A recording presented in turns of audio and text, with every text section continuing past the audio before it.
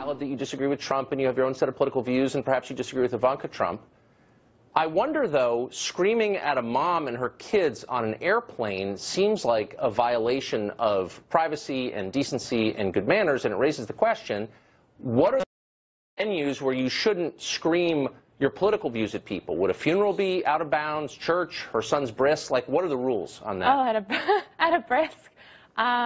Yeah, well, I think what is a nonpartisan issue is that air travel is horrific, and I don't think anybody should be enduring confrontations in the air, be it Ivanka Trump with her children or just any other human being in a tin can and feeling dehydrated. Right. And I think that the fact that she is with her children is significant.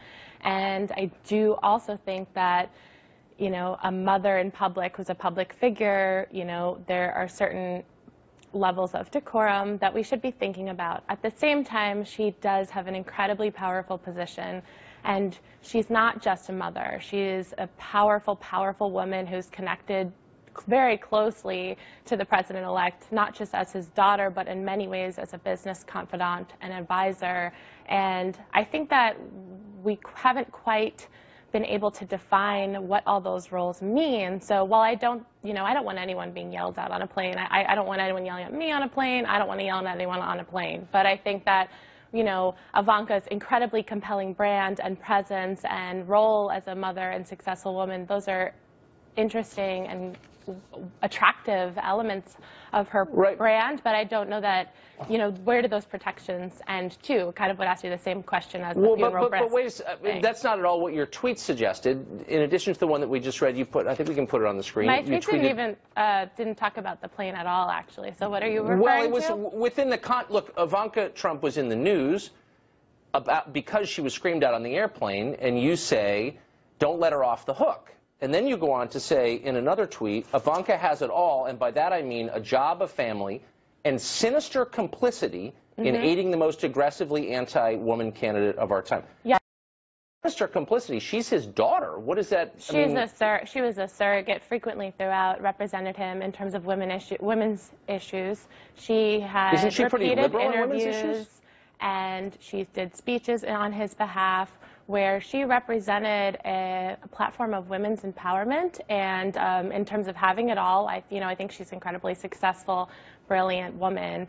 The fact that she was able to balance him out on these issues where he has talked about defunding Planned Parenthood and being against abortion and these typically liberal women's issues that she sort of is a cushion for, I think we need to investigate those things a little more critically, a little more rigorously, and not be blinded by the fact that she looks like she smells like vanilla.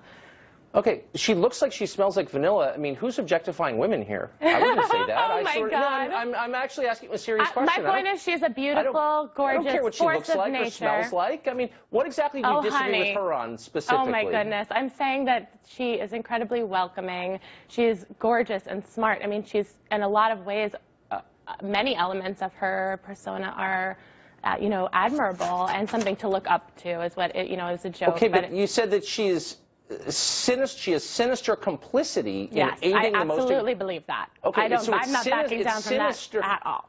So it's sinister for a daughter to support her father's presidential campaign because you don't like her father? It's sinister for a daughter to capitalize on the power of feminism and uniting women and empowering women while supporting a candidate who is the most anti-woman candidate this country has seen in decades.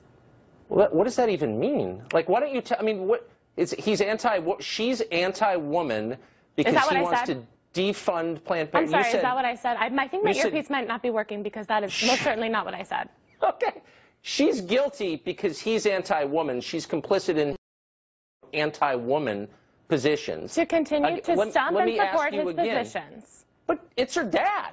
I mean, I don't understand. So I guess the point I'm making is you're drawing this kind of world where everyone who's not on your side is evil and is, not what I as said, you put even it, remotely. fair game. That's well, not actually, what it I is what said. you said. Tucker, you said she's called fair game even though she smells good. Tucker, I did not say anybody who disagrees with me is evil. Then I'm going to ask you again. What do you disagree with that she has said? What position that she holds do you disagree with? I disagree with her providing a surrogacy for her father based on an empowerment of women when that is an inherent disconnect between his campaign and her beliefs. You agree with her, but because she supported her dad, she's somehow fair game. I did not say I precisely align with her. I'm trying to understand what you're saying. What that she believes, Tucker, don't you believe? you're not trying to agree with what I'm saying. You're shouting over me every time I speak. It's incredibly unprofessional. I'm asking you a simple question. You're not. Which is, you're actually why being a partisan hack who is just attacking me ad nauseum and not even allowing me to speak.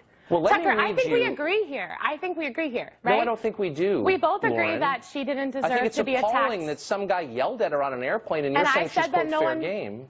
I very clearly and calmly said that no one deserves to be yelled at on a plane. I don't want to be yelled. I don't want to yell at you on a plane. I'll yell at you here, but not on a plane. You're saying that to me because I'm confronting you about it, but on Twitter, on your Twitter feed where you scream "F you, Donald Trump," "Eat feces, Donald Trump," all this kind of...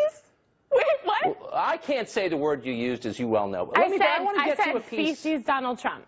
That's what I said. You said eat, in effect, human feces on Twitter. Tucker, Tucker, you are talking at this trivial, mundane level of argument. Okay. We're agreeing. Tucker, can I ask you a question? Tucker, can I please? Let me ask you to account for something that you wrote. No, Tucker. And in Teen do Vogue. you or do you agree that we deserve, as the American people, a level of transparency in terms of Ivanka's role? I think we need to take her seriously and that she's a positive role model and Lauren, admirable in a lot of ways, but that she still requires transparency. She's flying with her kids on an airplane. In terms of having a government position or being a businesswoman or being a mother. Okay. So we do agree. I agree that anyone who's making decisions about how the federal government runs should have to answer questions about those decisions. Okay?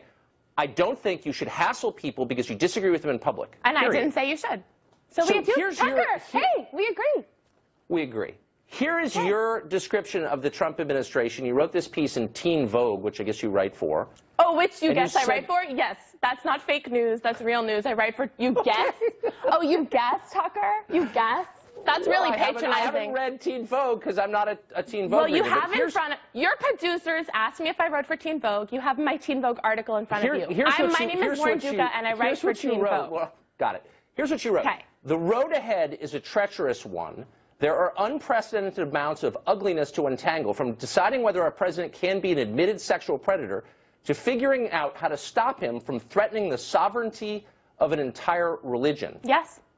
What does it mean to threaten the sovereignty of religion? What does that even mean? That means an entire agenda, a platform based on banning Muslims, which is still available on his website. How does that threaten the sovereignty of religion? That's moronic, Lauren. You're a writer. How does that threaten the sovereignty of it? Pardon me for taking your words literally. Sorry, how does what threaten the sovereignty of it? Threatening to ban Muslims? That threatens the sovereignty of it? Yes, that completely, that profiles based on the basis of religion and reduces people to their beliefs and dictates what they can and cannot publicly believe. That doesn't threaten the sovereignty of it. So you also accused him on Chelsea Handler's show of, quote, a form of psychological abuse that makes the victim feel like they're crazy. Does Trump make you feel like you're crazy? That's the impression I'm getting. Oh, my God. Are you calling me crazy? That's adorable. I'm asking you. You said on Chelsea Handler he's committing psychological abuse on you.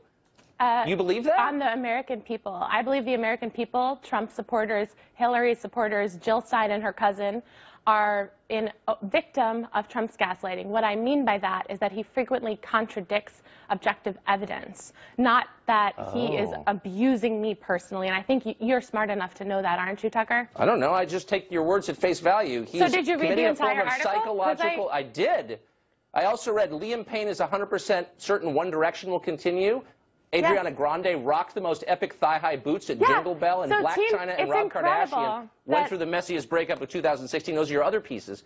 But I'm trying to get to what you're writing about Trump taking a break from the thigh-high boots and ask what you mean about him committing psychological abuse on you. A woman can love Ariana Grande and her thigh-high boots and still discuss just letting you know that I read you in Teen Vogue as of today.